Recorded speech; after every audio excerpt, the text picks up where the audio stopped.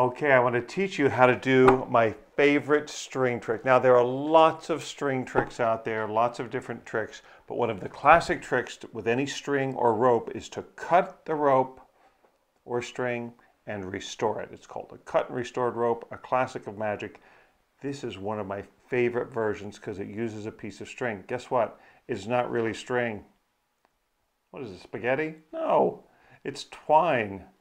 What's the difference? Well, twine is actually a bunch of little threads wound together.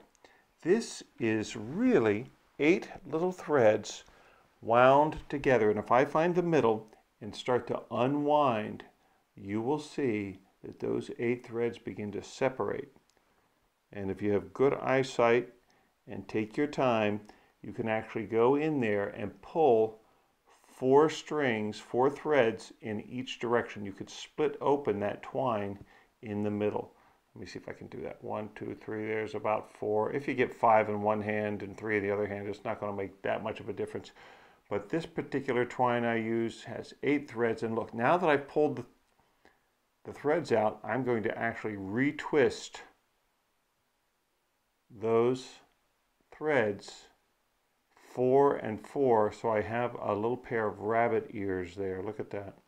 That looks like 2 strings, but it's really 1 string because this is the center of the string, the twine, that I've separated out to make it look like 2. If I were to pull that, it goes right back together again, and you can hand that out to be examined. Well, how do you make that into a magic trick? I'll show you. This is where the secret preparation comes in. So before you do your trick, you actually prepare your twine by separating it like that. If you need to have an adult help you, I'm sure they would be happy to. And you twist those 4 ends. The more you do this, the easier it gets. It's a little complicated at first, but once you understand what's going on, it's pretty easy to separate out those threads and retwist them. So I have 4 and 4, and it looks like 2 ends of my 2 strings. Now, you can begin by saying, here's a trick with 2 strings. And if you just leave that on the table, people will walk by that and just assume it's 2 strings. It just looks like the ends are crossing each other here and here. There's nothing suspicious about it whatsoever. That's what I love. And you simply say, now, watch the 2 ends, and you take the middle. This is really the middle. The 2 ends are really here. But you can say, I'll put the 2 ends in my pocket, or you can have a friend hold them in their hand. Just don't let them squeeze too tight.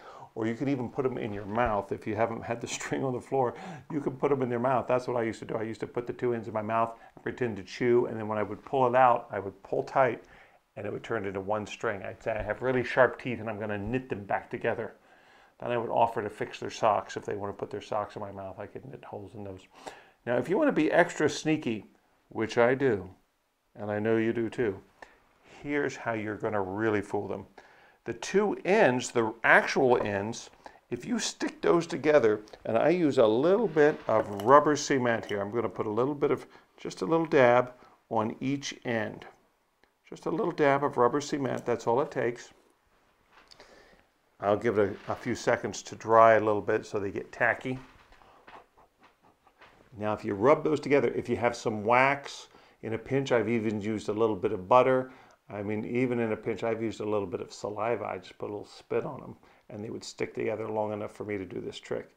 But rubber cement works well because that's going to hold on a little bit longer than anything else. There we go. Just twist them together and let it dry. Let it sit and dry for a minute.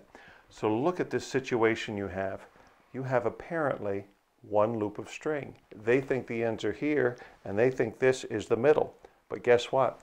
The opposite is true. What a great place for a magician to be in to begin a trick when all their assumptions are topsy-turvy. That's a fantastic place to start any illusion. So you say, here's a trick with a loop of string, 1 piece of string, and I actually have them hold that. I'll hand them the thread like this, and they'll hold on to it, pinch it, because they're none the wiser. I say, now, if I wave my magic wand, it's going to turn into 2 strings. You can use a knife or a pair of scissors. Be careful though, be careful. And you don't even have to cut. I'm just pushing and they come apart where they were rubber cemented. And you say, ta-da, 2 strings. Not impressed, huh? No, they're not impressed. All right, what if I could put them back together? Well, that would be a good trick. Watch the two ends, and that's really the middle part. Goes into your pocket. Say some phony baloney magic words, hocus pocus. Abracadabra, have a banana. Oh wait, get inside my pocket. There we go. 1, 2, 3, and pull tight, but don't pull too tight. You don't want to break the twine. 1, 2, 3, boom, magic. That's a good one. Keep that a good secret between us.